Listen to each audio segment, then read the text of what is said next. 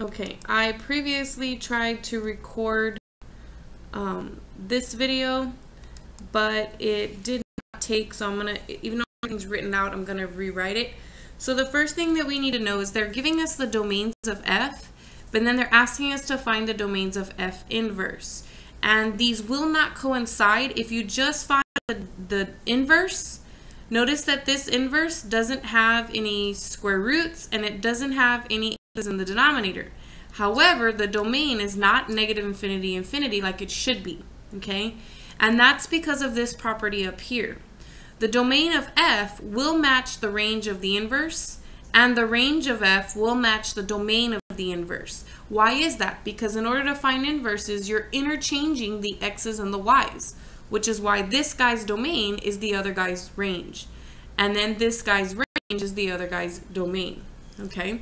And so that's the property that we're going to use to find the domain of the inverse. We're going to actually be finding the ranges of f to figure out what the domain of f inverse should be.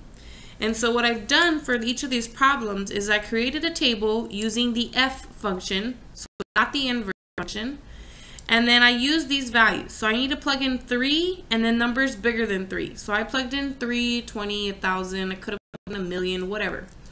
Then I plugged each of these numbers into f and found the corresponding y values. Notice that the y value starts at 0 and goes to infinity.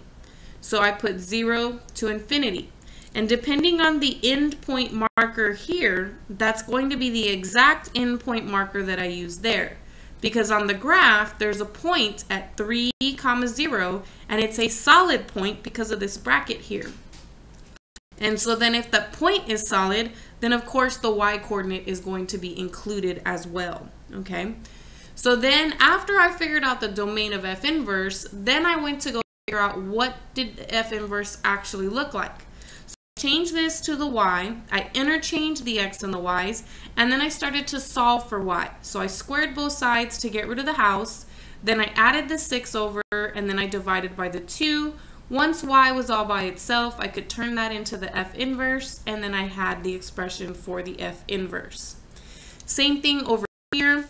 I did this part first, so I noticed that the range was from negative infinity to 2, which means I start at 2 and then I plug things going toward the negative infinity direction. So that meant like 0 and then some negative numbers. And I tried to pick some relatively large numbers. So this is where I'm starting, and then this is going toward negative infinity, just like this says. Now when I plug each of these values into this function, these are the y values that I found.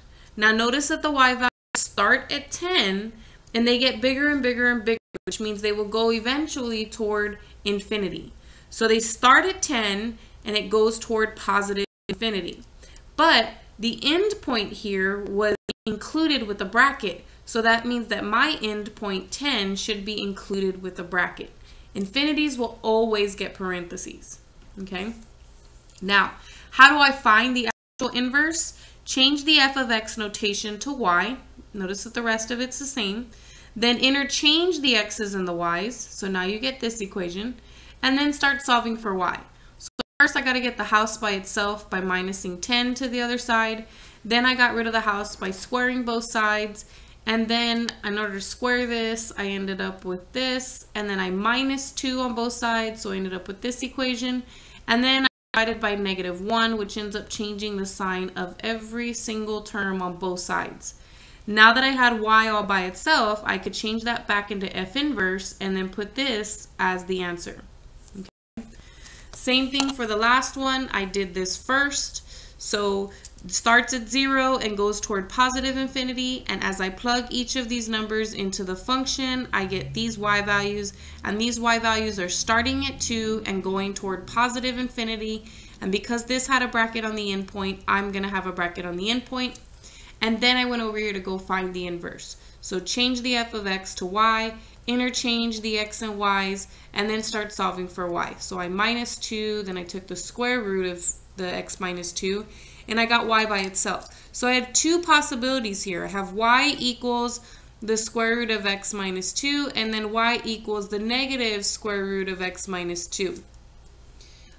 So we had two different values here. Now, let me see. So I outruled this one because of the positive. You wanted to have positive value. So this was the one that I used as the final answer. And why did I use that? Because this is why. We know that the domain of f is supposed to equal the range of f inverse. So then if the domain of f is this, that means it's going from 0 to infinity. That means positive y values only for f inverse.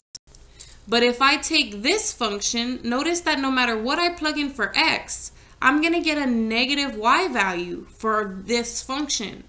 But here, no matter what I plug in for x, as long as I plug in the domain values in, I will get a number back out, okay? And it will be positive. So this is the one that I have to take the answer and not the negative one. And it all had to do with this property and being able to decipher that, okay? So if you do plus or minus, look at your domain of f, because that's going to tell you what your range of f inverse is going to look like. And so what should your y values be? Should your y values be positive or should your y values be negative? Okay.